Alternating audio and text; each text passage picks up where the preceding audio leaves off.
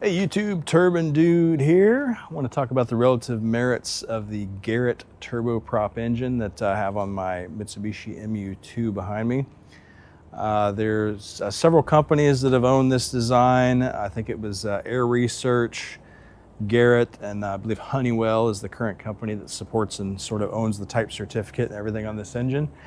Relative merits of this engine versus, say, the PT6 Pratt & Whitney that's on a King Air. So this is a fixed shaft turbine design. It tends to be more fuel efficient for a given power output than like what you'd find on a King Air. Anywhere from 10 to 15%, I believe, are the numbers that I've heard. Again, fixed shaft design, so it does have to turn the whole engine rotating assembly and the propeller to get the engine up to speed for the start. So that is one of the disadvantages of this type of engine. It does take a massive amount of electrical power to turn the starter generator. I heard someone say the starter generator on this engine makes around 30 horsepower, and it needs all of it to get that engine up to a speed where it's safe for it to light off and to help it accelerate up to self-sustaining speed. Here in a minute, I'll cut the video and I'll take you on a quick walk around of the engine. It is a really compact engine from a size standpoint. If you take away the exhaust pipe, the actual power producing section of the engine is only about that long. And the thermodynamic rating is 1,000 horsepower. My understanding of that as a layperson, not an engineer, is that on a perfect day at sea level, under standard temperature conditions, it's capable of making 1,000 horsepower. So this airframe, they flat rated that to 724 horsepower.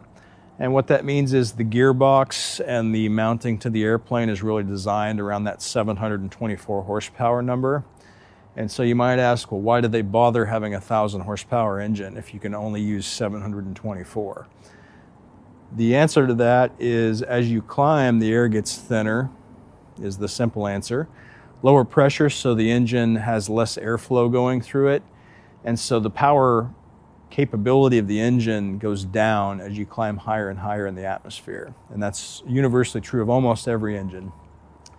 So if you're starting out with, it's a 1,000 horsepower engine and you're only gonna run it to a max of 724, you can hold that 724 up to a much higher altitude than you could if it was a thermodynamically rated 724 horsepower engine. It would immediately start losing horsepower as you climbed, whereas this engine can hold a higher amount of horsepower higher in the altitude where the air is thin. So the combination of that, holding more horsepower and the higher altitude where the air is thinner, allows this aircraft to get a really great true air speed.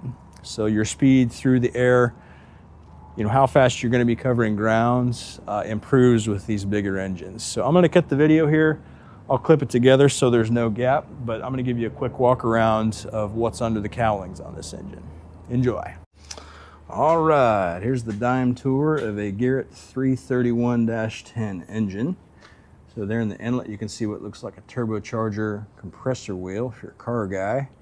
You can see as I rotate the propeller off camera here that it turns that compressor wheel. I'm actually turning everything inside that engine all at the same time because it's all on one fixed shaft. Because as we discussed earlier, this is a fixed shaft turbine.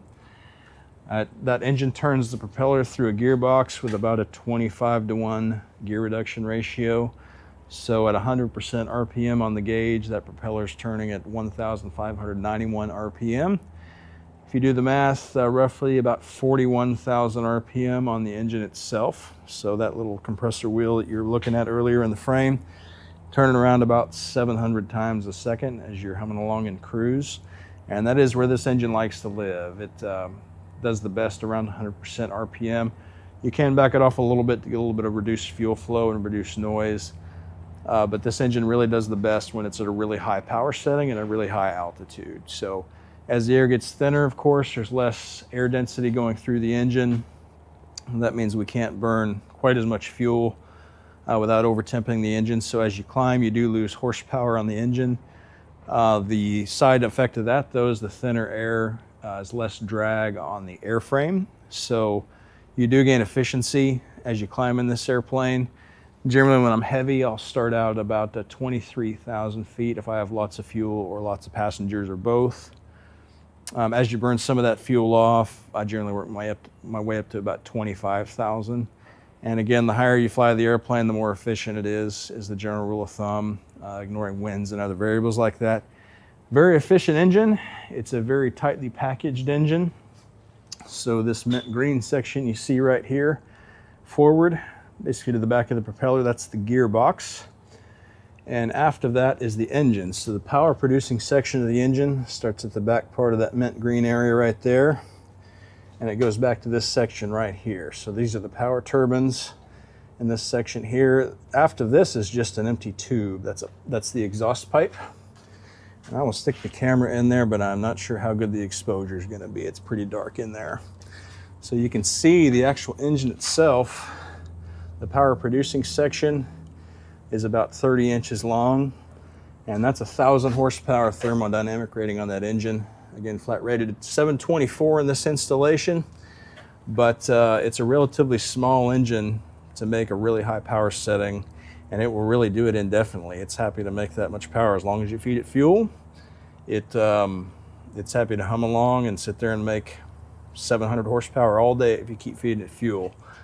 Advantages to this over a regular aircraft engine, regular being a piston aircraft engine. There's no reciprocating parts in this engine. That means nothing goes back and forth. Everything just rotates in the same direction, doesn't change direction at all to make power. And that's one of the reasons for the durability difference between this and a piston engine in, say, a Cessna, like a 182 or something. The other thing with the turbine engine that you get, you can sort of just see the welds on this oil tank. The quality of hardware and the quality of all the switches and valves on it tends to be a lot higher quality than what you get on a piston engine. And so turbine engines are phenomenally reliable if they're properly taken care of.